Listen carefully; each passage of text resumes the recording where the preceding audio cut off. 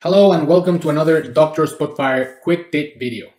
My name is Jose Aguirre here from TIPCO, and today I'm going to show you how to use, download, and start playing with the well log mod. So what is a well log mod? Well, the TIPCO Spotfire well log mod is an open source project aimed at providing solutions for visualizing well log data. The project is hosted in GitHub and can be easily used as a Spotfire mod visualization. The well log mod provides custom visuals for displaying well log data in TIPCO Spotfire, and this mod can be a valuable tool for anyone working with well log data and looking for a simple and effective way to visualize this data. So here with me, I have petroleum engineer and data science Atir Alatar. He's also known for his Dr. Data Science YouTube channel. Say thank you for inviting me to your quick tip video, and then we're going to look at an example of using the well log mod on real wireline log data. So we have several log tracks here. I'm going to go through them.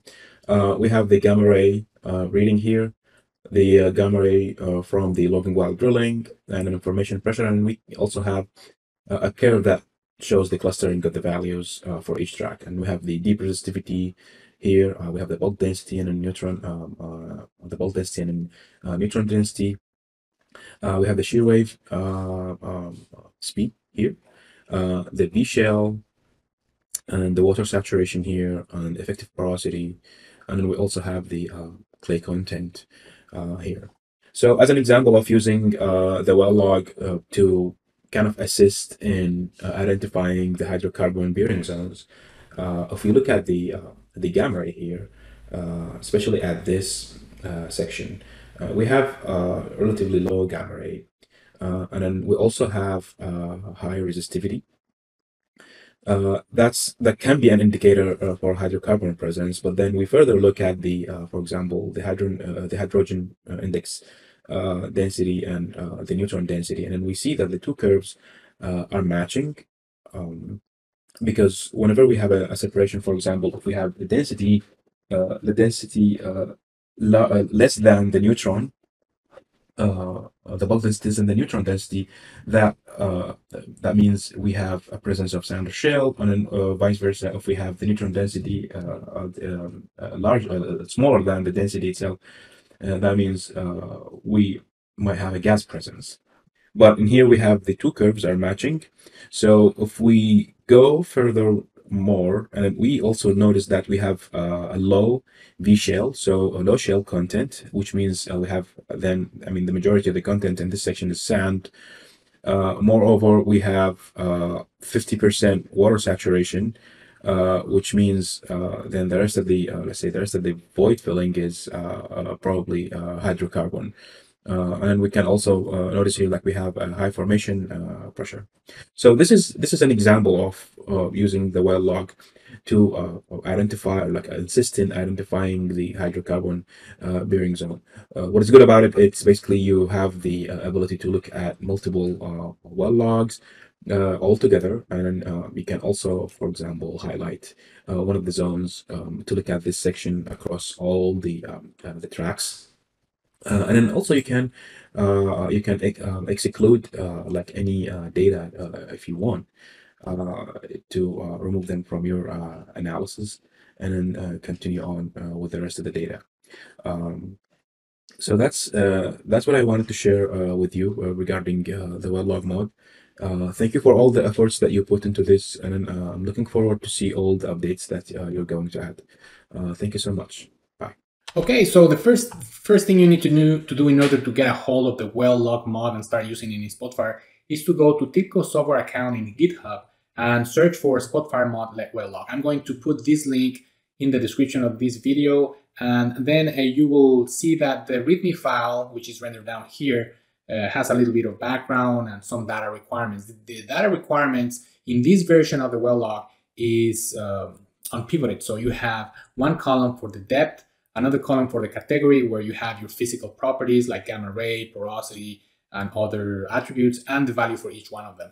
You might have a different format of the data. Maybe you have it pivoted where you have one column for each measure or metric. And then if that's the case, if you want to use this version, which is the most stable, the main version of this this code is you will need to unpivot the data by using some of the transformation that Spotfire already has available. I'm not covering that, but if you are interested in using the other version that has the format, it's not as stable as this one. Is still on development, but you're welcome to enhance or make changes to it. You go to branches, and then you go to pivot it, and here you will see that the data requirements are just the way you have it. But again, this is still under development, so you're welcome to do that, to contribute, and that's the whole purpose of making this well-logged open source, so for anyone to enhance and accelerate the development process. So I'm going back to my main branch, and then I'm going to download the code here, and I have a video on how to start and create your live server so you can connect Spotfire to your code step by step. I'm going to put the link below, but once you have that, you will have a live server that is going to look like this. But please don't get overwhelmed with this code or anything. If you just want to use the well log, all you have to do is follow certain steps that I'm going to put at the end of this presentation, just as a summary and reminder. And then once you run the server with the command npm run server from a terminal, then you will have a URL that you are going to plug in into your Spotfire instance. So in your Spotfire instance, here you have the data, and then you are going to click on Tool, Development, Developer Tools, Create Visualization Mod. You connect to your live server, and then you're going to start using the well log. I already have one version here. It's asking me if I want to override. I click OK, and then I start selecting the data table that I'm going to use, in this case, the well log, which is this one. Then which is going to be my depth axis? Well, I have a column called depth, and I don't want any aggregation. And then I have another one called the category is already selected, and the value is the value for each category. And I immediately will see the line. So this is a curve on one track. So we are seeing one track, one curve. I'm going to add another track. In order to do that, I click here and I click this button here, and it's going to duplicate my previous track. Now in this track, I might want to change maybe the type of line. I have certain properties that I can change for the line itself. I can change the color of my line. Maybe I want to have it blue. And if I want another track, I click that one. That's going to duplicate my previous one. If I want to delete, this is going to delete the last track. I'm going to delete, close this well-log data for now. But here you can see that, well, actually no, because I want to show you that I can do certain selections, and it's going to look that portion for that selection. And I can also make another selection right here, for example, and it's going to select that portion of the data on this other side. But now let's close this, and let's add another curve in one of the tracks. So I have two tracks, and these tracks are represented by an accordion. Here I have one track. Here's my second track. I'm going to add another curve in that track. So I click this, and I have two tracks. They are overlapping. They are the same track because it duplicates the previous one. But I'm going to change now with maybe the porosity. Now I have this porosity right here. Maybe I want to also see the porosity, other type of porosity right here. And I want to see how they intersect. Maybe I want to color the line in between. So let me change the color for one of them. Let's do maybe black, and that's fine. Maybe the other one is going to be green. I go to my first track. I want to color the in-between of the lines. I'm going to select maybe this reddish color, and then I'm going to select that I want to be colored in between. And it's going to be colored between those lines. And I can change my scale for logarithmic for both of them. So I have to go one by one and change it to logarithmic scale. So I'm going to go back to the regular linear scale for both of my curves in that second track.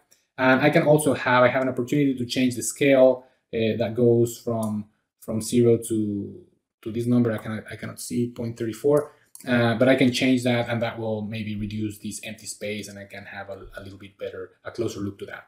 Let's do it from 0.15, and this other one also from 0.15. That's going to be my minimum, and then kind of goes from that scale. And I have some other properties that I can play with, but that's how it works.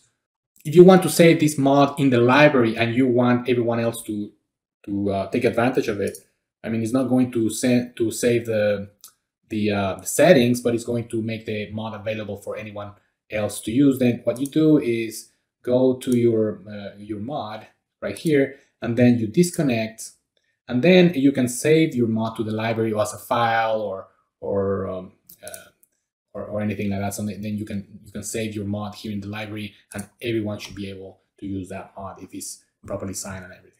Okay, well, here's a quick summary of how to get started with a well-log mod. So you're going to download from GitHub repository the well-log mod.